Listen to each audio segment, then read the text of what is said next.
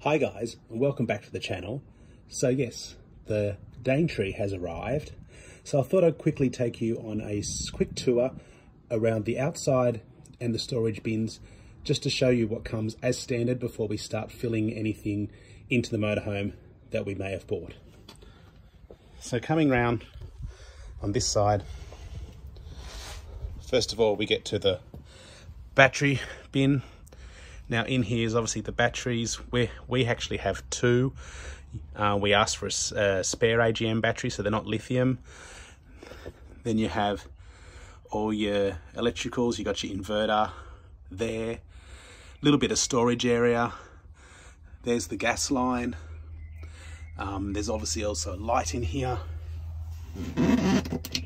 Right.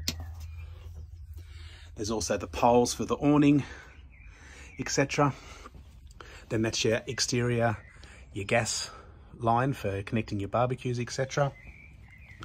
Coming to here, you have 12 volt USB TV antenna and power out. Then you have your external shower here. So there is a connector if you want to double side tape that to up here, so that then you can actually have a shower attached. Then you have your grey water at the back, spinning round. Now here you have your power in.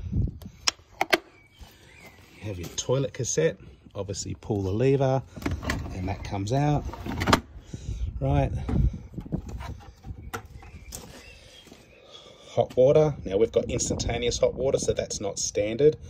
That was an optional extra. Then you have your LPG gas bottle and its bay. Now it's obviously got drain and it's insulated.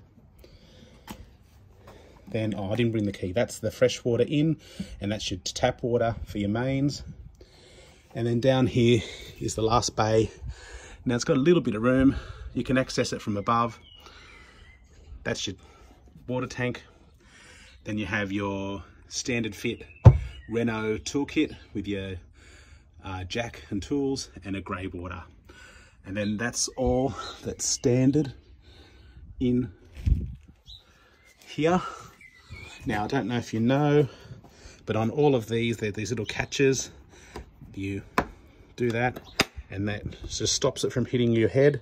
So when they're flush, they look like this, but then you just pull that out and that will just catch this like so.